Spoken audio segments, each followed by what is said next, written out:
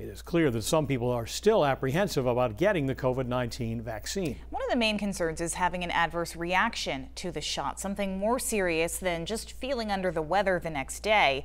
News Center Maine's Chris Costa joins us now with more on that. Hey, Chris. Well, Pat and Amanda, we just talked about Maine's requirement that all healthcare workers get the COVID-19 vaccine. But before that state mandate, individual hospital systems were announcing their own internal requirements. That led Bruce to send us this question.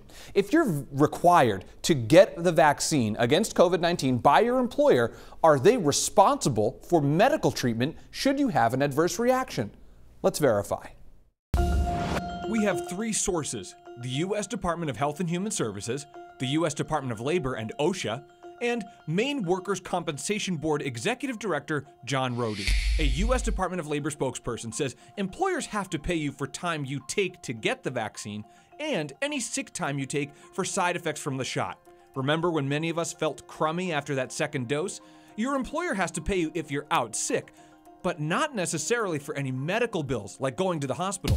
According to a Department of Labor spokesperson, employers are not required to pay for medical treatment for any vaccination side effects for those that fall under the Emergency Temporary Standard, which pertains to healthcare workers. The U.S. Department of Health and Human Services has rules about vaccines too. It's under the Countermeasures Injury Compensation Program, or CICP. The CICP can provide benefits to people who sustain a covered serious physical injury as the direct result of the administration or use of covered countermeasures.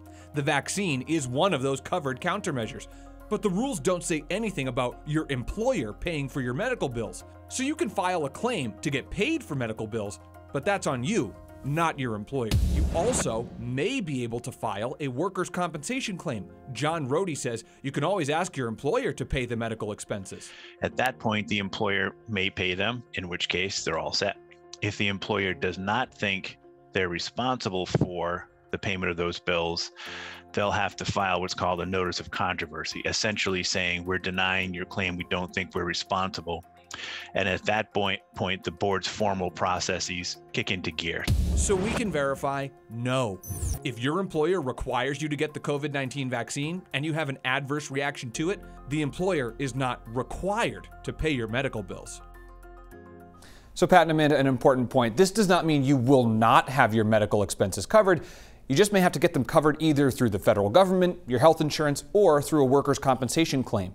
And that's if your employer will not pay your hospital bills. Now, there are a lot of layers to this because it has to do with workers' compensation and insurance. So if you want to hear more, you can check out the full interview with the Workers' Comp Board Executive Director that we're going to post under this article on our website and mobile app. Back to you. Chris, thank you.